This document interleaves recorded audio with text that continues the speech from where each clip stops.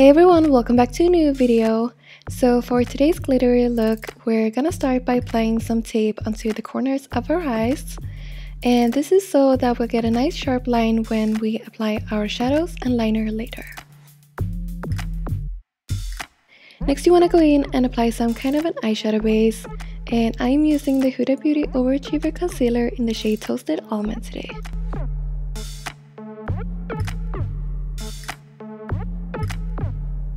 Now for eyeshadows, we want to keep it simple, so I'm going to use my Soft Glam eyeshadow palette by Anastasia Beverly Hills, and I'm going to apply the shade Orange Soda all over my eyelid.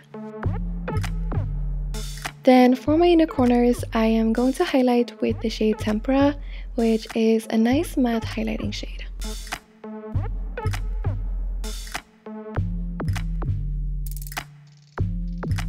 Next, we're just gonna add some definition to the crease with some darker shades.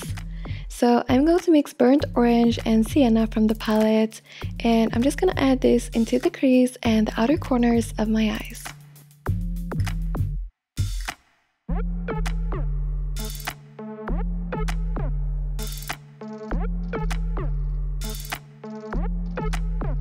Now I'm gonna start creating the wing liner, and for this look we want to start with a really dark black smoky liner. So I'm gonna apply the black eyeshadow from the palette called Noir with a very small eyeshadow brush, and I'm just gonna create the shape of the liner.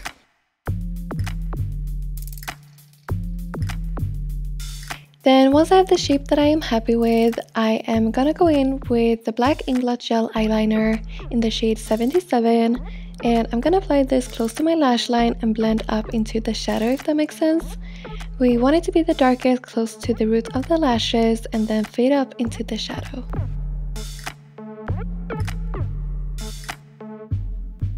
If you want to, you can use the gel liner to line the inner corners of your eyes as well, but I find that the only liner that stays in my inner corners without smudging is the Fenty Flyliner, so that's what I'm gonna use. Now this part is so satisfying. We're gonna peel off the tape to reveal our super sharp liner. If your foundation sticks to the tape like mine did, don't worry, you can just fix it with some foundation. Now we're gonna apply the glitter, and this glitter is by Feline Lashes.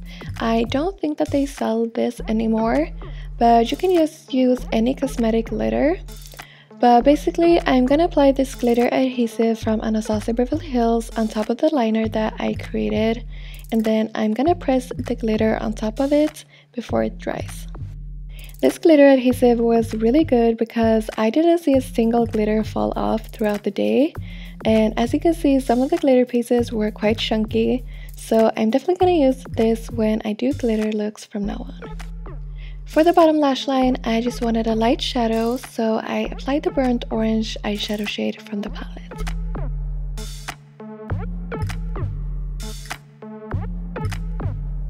Now I'm just gonna go in and apply some mascara and my favorite lashes, Russian Blue from Feline Lashes.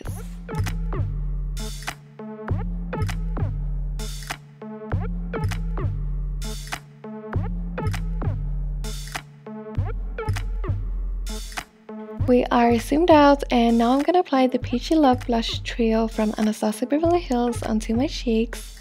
And then I'm gonna go in with the Marc Jacobs Omega Glaze Luminizer in the shade Guilty and highlight the high points of my face.